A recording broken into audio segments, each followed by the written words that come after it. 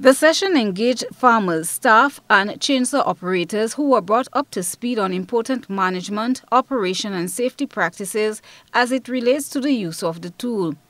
An in-house presentation was also held to test how well participants can put the information gathered into practice.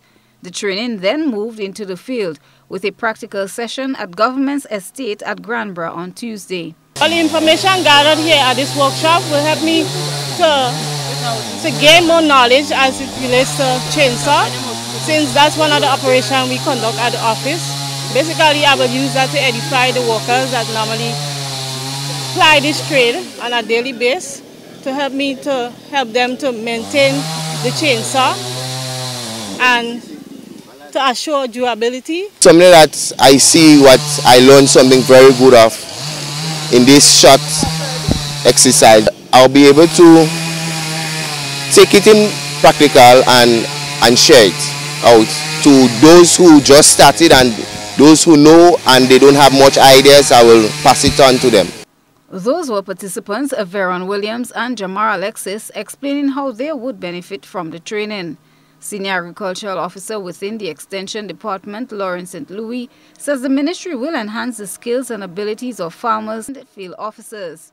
The ministry thought that this kind of training was essential, and it was our responsibility to organize and facilitate these sorts of trainings as the service providers to our farmers also need training. It's not just the farmers and extension officers that need to be trained, but also our service providers. So we have today we have the chainsaw operators, and we're going to do something with pruning. We're going to do another training with tilling.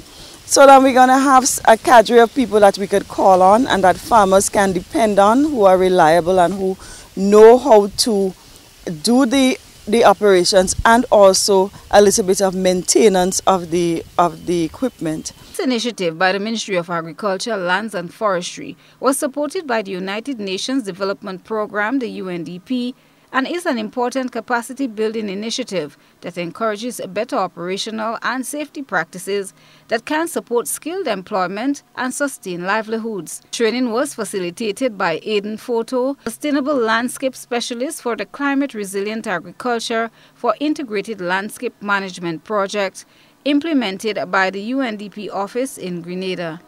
Chrislina John, GBN News.